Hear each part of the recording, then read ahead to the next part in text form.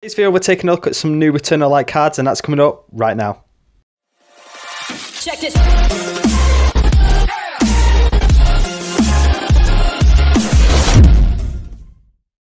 Hey, how's it going? My name's Brad and welcome back to a new homemade card showcase for Eternal Light. Today we've got a handful of new cards to show off that are supporting the new Darkness set, and some like bits and bobs here and there. But just before we begin, if you're new to the channel, make sure you do subscribe so you don't miss anything from me. I make art content all the time on a daily basis, and there's always something new for you. So just before we begin, let's see if we can hit 6 likes in this video, because you guys showed so much support on my last few videos, and let's see if we can hit 6. So other than that, let's begin. So we're just going to begin by showing off, I posted this on Instagram about a week ago, but there was a character design for the comic that I didn't really discuss in any videos on here, and I wanted to sort of go over it now. This is Sonya, as you can see on screen, and this is she's kind of like, she's one of the youngest characters in the Eternal Light world, and she's a lover of animals. So as you can see here, she's holding like a tadpole, and you've got that little furry animal there. I've not really revealed what that is yet. That could be, you know, a future card or anything,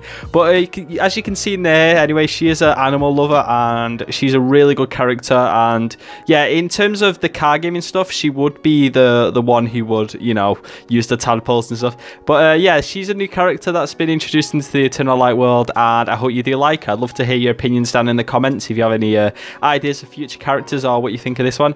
And other than that, let's get straight into the cards anyway. So we're going to begin with the first one, which is this new one here, which is called Impact. You may have seen this in the intro, but we've got this like little like pipe bomb looking thing, and it's like banging onto like some wood and stuff, because obviously like someone's like launching this, so it's going to hit the like piece of wood or whatever to blow something up. We've got like the little grass and stuff there, but the ability for this is deal 20 damage to your opponent for every level 10 or higher warrior you control. So for every level 10 warrior, like it's not for lower warriors like level 5s and stuff, because you could obviously use them through like, you know, token abilities and stuff to get like loads out for getting big warriors. So this would be overpowered if you could do that. But for level 10s and highers, so if you have warriors out for every level 10 or higher, 20 damage to your opponent straight away. So that's a really cool card to have in your deck. I do like Impact. It's one of my, I love the artwork as well. Like, you got the little green details there, got the little thing. I added a little bit of like 3D detail to this one, because I thought it would obviously make the bomb itself look a lot more detailed and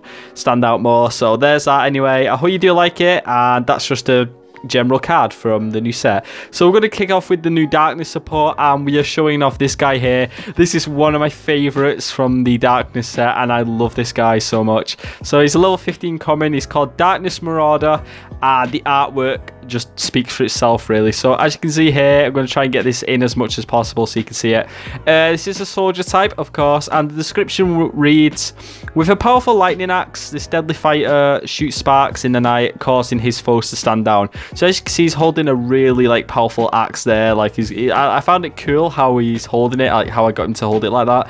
And you've got all these like sparks in the background and stuff. So that's that. Level 15, 200 damage. He's kind of like the Darkness Destroyer in a way, but like opposite. So he's more damage than defense, and that one's more defense than damage.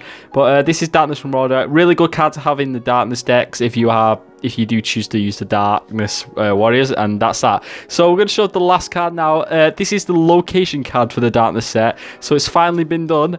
And this is Realm of Eternal Night. Not Eternal Light, by the way. This is Eternal Night, and yeah, it's pretty cool. I like the artwork. I like how I did the tree here as well.